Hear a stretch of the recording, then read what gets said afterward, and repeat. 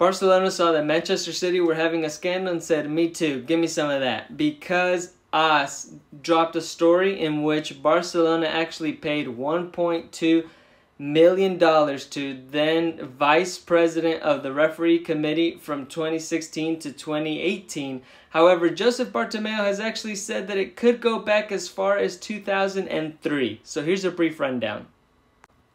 Basically, The Athletic reported that Barcelona paid Enriquez Negreira through a holding company called Dasnil 95, in which the firm was giving a consulting fee for advising the players verbally and how to act around the refs.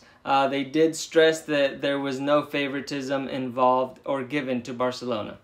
Basically, what Barcelona are saying, that they hired an outside consulting firm to help coach the first team and the players, as well as the youth staff, to help dealing with referees, how to act with them, and how they should be behaving in front of them. However, I don't know how many of those consulting firms are normally overseen by somebody that's on the board of referees that are overlooking your league.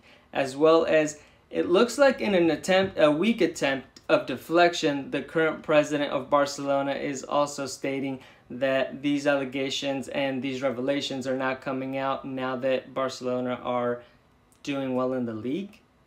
So I take that into account, I suppose. Now, this isn't proof of anything. However, AS, the Spanish newspaper, did look over the data of the seasons in question, from the 2003-2004 season to 2017-2018 season, and the numbers are pretty mind-blowing. They show the penalties are plus 68, which is 125 for and 57 against, and the red cards are 43 plus, which is 61 received versus 104 against their opponents, which is double the next team on the list, which was Sevilla.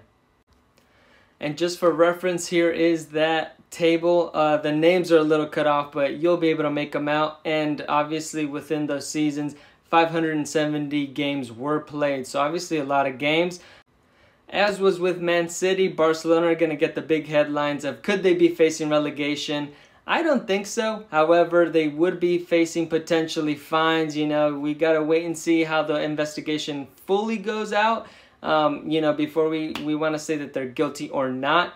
But I don't see that resolving anytime soon. Again, just like the Man City case, if you will. But it just doesn't look good that Barcelona were out here paying a company of the vice president of the referees in the league. And plus you saw the numbers that we just saw. So it's just not looking good. And it's just that much more tangible, which is something that the Man City case did not have.